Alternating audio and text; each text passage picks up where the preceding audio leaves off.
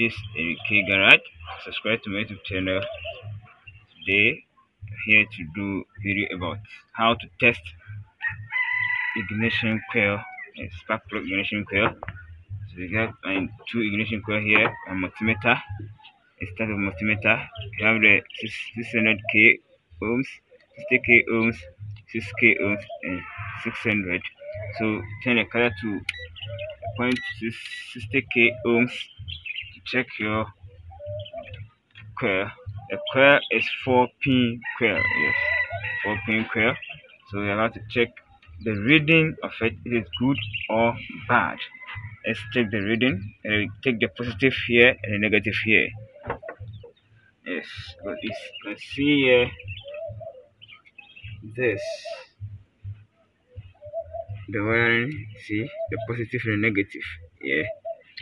So I'm going to take the reading from. Check the reading here. What we get?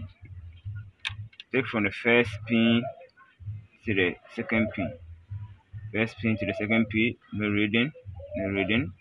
Positive to the negative. We have 49.23. Yes, 49.23. This one too. Let's check the reading.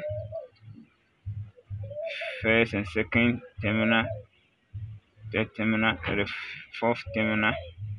We have 48. We have 48.1 reading. Let's check the one on the engine and see the reading too. Yes, first and second terminal, no reading. Yes, first and third terminal, no reading. Positive to the negative, fourth terminal. This one too, we have 46.53 reading. So you can see that all the three is good. If you test and you get zero measurement, that means it's bad. You're not supposed to get zero. You're supposed to get infinite, and your number that you have to get is supposed to be stable 1, not infinite number, but 1 number like this one.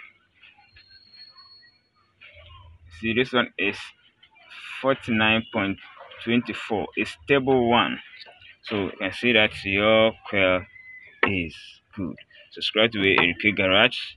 More video is coming. So that is it. Thank you.